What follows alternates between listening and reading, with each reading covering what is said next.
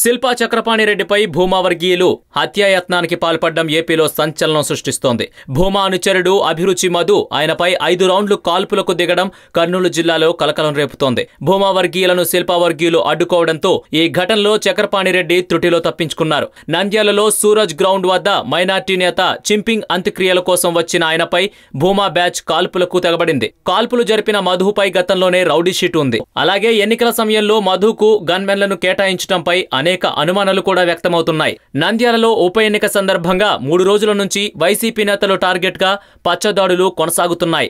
Shilpa family లక్ష్యంగా వరుస దాడులు చేస్తున్నారు పచ్చ నేతలు. నిన్న సాయంత్రం శిల్పా ఫ్యామిలీపై టీడీపీ దాడికి దిగిన సంగతి తెలిసిందే. నంద్యాలలో 3 రోజుల నుంచి వైసీపీ నేతలు టార్గెట్ గా దాడులు చేపడుతున్నారు టీడీపీ లీడర్లు. ప్రస్తుతం నంద్యాలలో ఎన్నికల కోడ్ కొనసాగడంతో కౌంటింగ్ పూర్తయి రిటర్నింగ్ అధికారులు గెలిచిన పత్రం ఇచ్చే వరకు కోడ్ అమల్లో ఉంటుంది. అయితే కోడ్ను యథేచ్ఛగా తుంగలో తొక్కి నంద్యాలలో తిరుగుతున్నారు టీడీపీ లీడర్లు. ఎన్నికల కోడ్ అమల్లోకి రాగానే ఆయుధాలు పోలీస్ స్టేషన్లో డిపాజిట్ చేయాల్సి ఉంటుంది.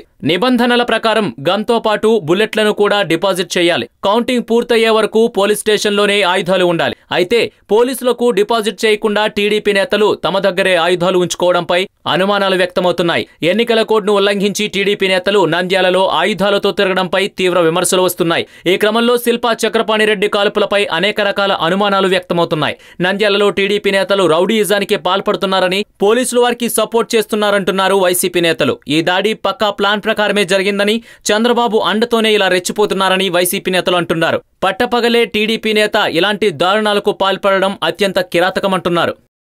ఈ వీడియో మీకు నచ్చినట్లయితే లైక్ చేయండి, షేర్ చేయండి. మరిన్ని అప్డేట్స్ కోసం మా జనహితం టీవీని సబ్స్క్రైబ్ చేయడం మాత్రం మర్చిపోకండి.